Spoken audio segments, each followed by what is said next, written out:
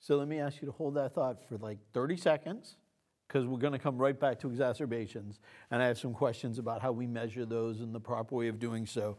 But before I do that, I want to just finish up the last topic with you in terms of not just you, but as an industry. Do you think this is, allowing for LAMA-LABA to be started together and then add therapy? Does it have to be 1 and then 2 and then 3? What are you seeing out there? Yeah, what I'm seeing is this is a disease with pretty significant consequences and very high cost.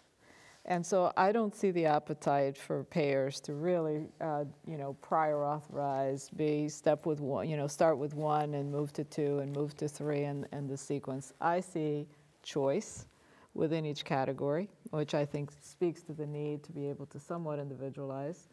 I see greater opportunities certainly on let's make the diagnosis and the unmet need in terms of even understanding who has the disease and who does not.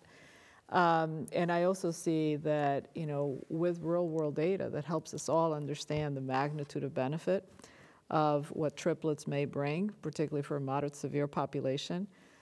That's what I see as the opportunity, and really some of the discussion here we had around maybe an algorithm that cuts through the chase in terms of how do you medically optimize someone. That's what I think the appetite is. And it's around how do we impact total cost of care as well. So we keep coming back to exacerbation. Yes. And I'm curious about a number of different things, right? Can you identify patients ahead of time who you think are at increased risk? And whose definition of exacerbation are you using? Does the patient have to be hospitalized? Do they have to have gone to urgent care?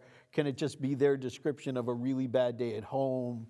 Like, how do you define exacerbation as you're saying things like, well, if they have more than X number of exacerbations, we should consider adding an ICS?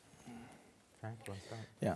So, we've had these intellectual debates on stage in audiences that the COPD Foundation has sponsored with patients in the audience.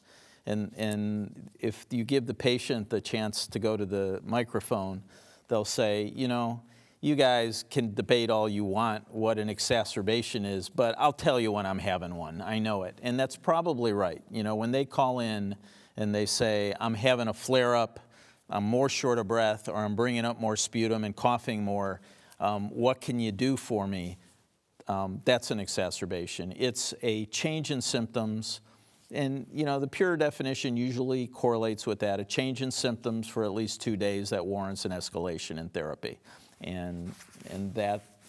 So there are two paths to look at that, right? One is, what is that effect on lung function, right, in terms of their clinical progression? But the other is the effect on quality of life, and trying to pair those together. And what do you concentrate on and what do you focus on in the office?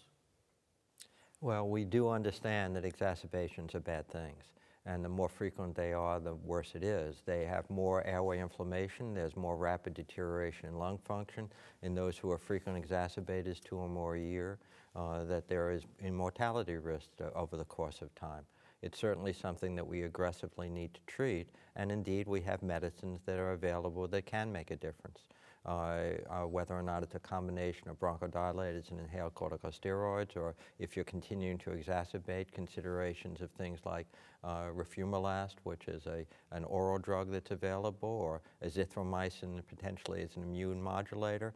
So I think it's important for everyone to understand that we actually have a number of different therapies that are available, and being aggressive in trying to prevent those exacerbations is really a critical issue, not just from the standpoint of cost, although it's a critical issue from that standpoint, but in the issue of quality of life, continued quality of life, and length of life as well. It is important. So how limited is your ability to measure, we've talked about lung function and in general quality of life.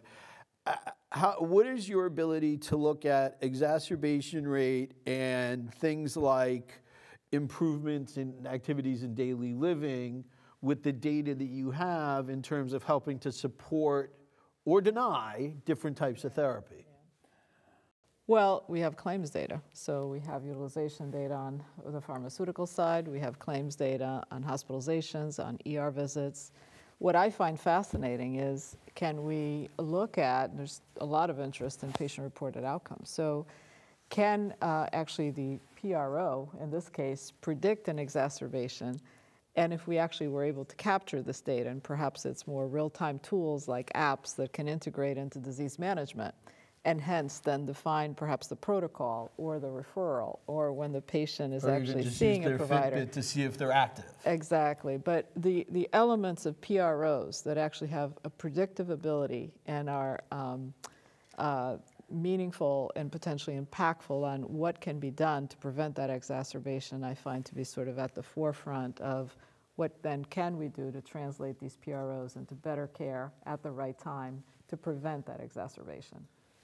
And so just to reiterate something you said to make sure we're getting it is, absenteeism is reasonably easy to measure, productivity is very hard to measure, and presenteeism is very hard to measure. And the payer may not have that data at all. Okay. The employer may, but it's very hard to merge with what the data sets are disparate, and they exist in different, with different entities. So the health plan, unless it's their own employee, may not have absenteeism data, for example.